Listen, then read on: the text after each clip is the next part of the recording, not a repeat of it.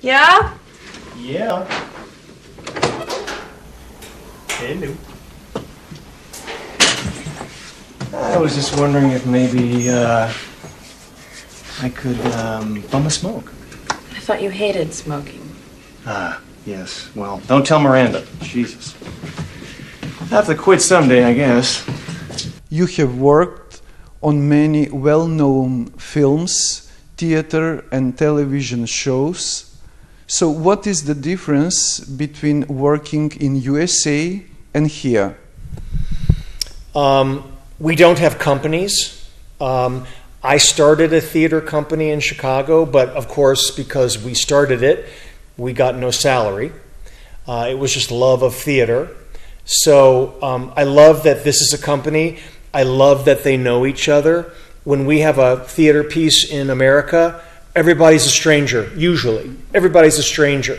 Here, everybody knows each other. So sometimes in rehearsal, I'm just like, and they're all, oh, they're talking about stuff. And I let them do that because I know, having been in a company in Chicago, that the actors can sometimes find solutions much better than I can.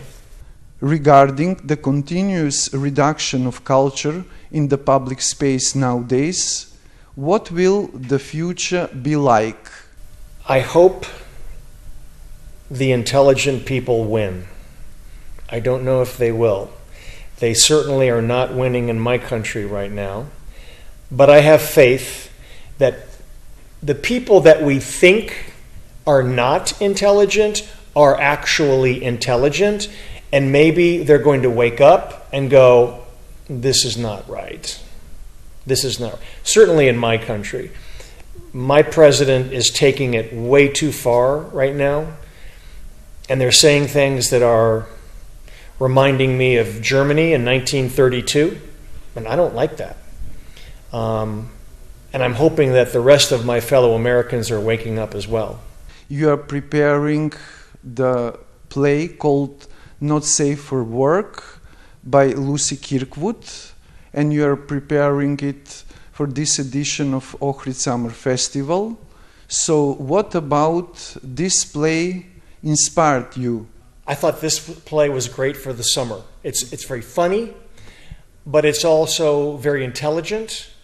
It's very cutting, and I like, I call it comedy with teeth. I hope everyone enjoys it. I think the cast is doing a great job. In regards to the genre farcical comedy, what are you looking for in the actors? How are they supposed to act? So it's more than just the comedy. The first act is very comedic.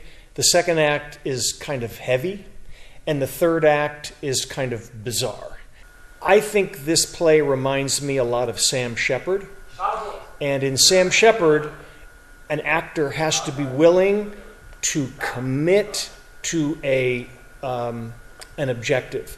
If my objective is to make you like me, but my words are, I hate you, I will always hate you, I hate you. But my subject is, I hate you, I will always hate you. You have to commit to a subtext that's different than the language. And the actors have been very responsive to that, and we're having a very good time.